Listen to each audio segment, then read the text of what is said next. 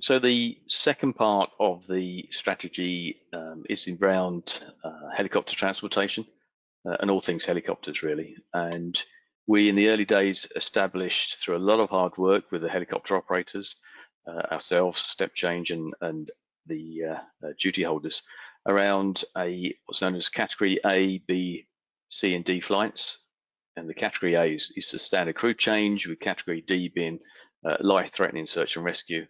The category C is for those who are suspected of having COVID-19 symptoms, and then we introduced a category B primarily to protect the air crews. So if you're designated as a category B passenger, you may find yourself in a helicopter that's got fewer people on board, and that's how we distinguished between the categories. And the category C typically makes use of the CMED flight. Because the general guidance is to try and get those individuals off the installation as soon as possible. And then we've had a lot of conversations around face coverings. Should it be face masks? Should it be a snood? And we've pushed hard and got sort of agreement with the helicopter operators, with the Civil Aviation Authority, with a number of operators testing it with them as well. We've got a sort of general agreement around wearing a snood. And the reason for that over a mask, there's some good reasons, and we've tested the snood as well. So NewTek helped us out, and we've just used the snood in terms of making sure that there's no conflict with the emergency breathing system. And we felt that was far better than if it was a mask that was tied around the back of your head, whereas the snood is just quickly pull off.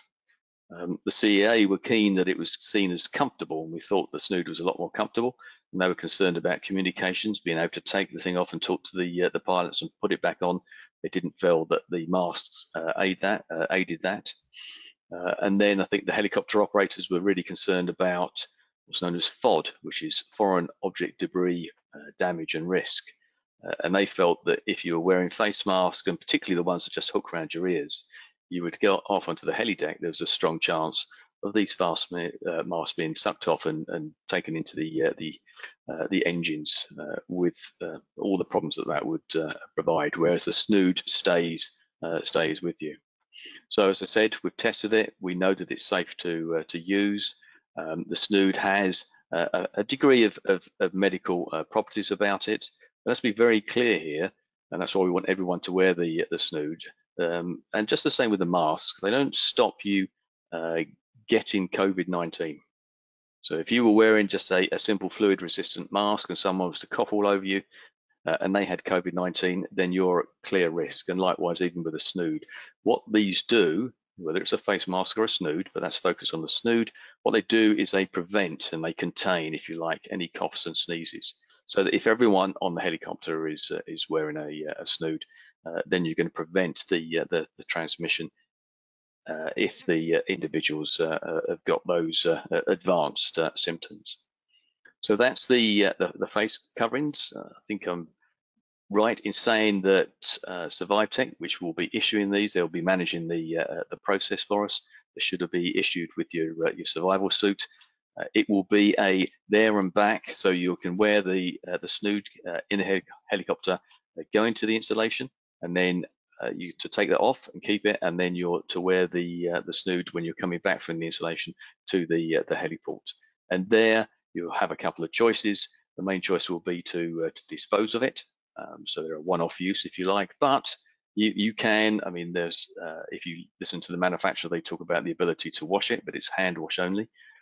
So if you want to sort of wear it as you leave the heliport, then you're going to be allowed to do that, but that's your own choice, and that's nothing to do with the key reason why we've got it, which is for the use on the helicopter. So that's the face coverings, and I think we should be able to see those starting to get in place over the next couple of weeks. And I think that's a great example of industry trying to be consistent. So it's addressing these issues that we hear time and time again that we're not seeing consistency, but this is the way we could do it.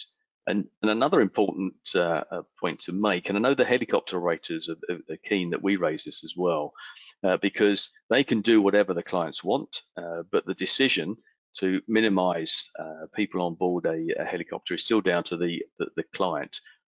So it's not the helicopter operator's decision. But one thing I can now say, and this is some advice from IOGP, which is the International Offshore Gas Producers, Oil and Gas Producers, and in collaboration with worldwide health groups that are members of theirs and the Worldwide Aviation Group, what they have said is that when you're combining the use of face coverings with the likes of temperature check, with the likes of questionnaire, it's questioned whether the distances that can be achieved in a helicopter will provide any additional benefit. And I think that also goes to support Health Protection Scotland's view that those people that are demonstrated to be asymptomatic, i.e. that they haven't got symptoms and they've passed a temperature check, they are at very low risk of transmitting the virus if they had that. So in terms of social distancing, I would suggest that that becomes less of an issue, provided everyone is using their snoods and that they have had a temperature check and honestly answered the questionnaire. So that's around the face coverings. And the final part of the jigsaw under helicopter transport is heliport arrangements. And I think there we've heard some feedback from the workforce about lack of social distancing and what can we do to improve that. And I think part of that is to do with it's taken time. You know, this is a dynamic situation. It changes nearly every day that something else crops up. And helicopter operators have tried to be in front of the curve, if you like. So I have been in receipt. You know, I've spoken to all the helicopter operators. I'm in receipt of all their published standards for arranging of heliports. I think all of them are talking about removing seats in heliports, making sure that cleaning is carried out, trying to keep social distancing. Same thing that you'd see if you went to Tesco and you got to be 2 meters apart. So all these things they're trying to get in place. And I think again, over the coming days and the week, we should start to see a more systematic approach to how heliports are arranged.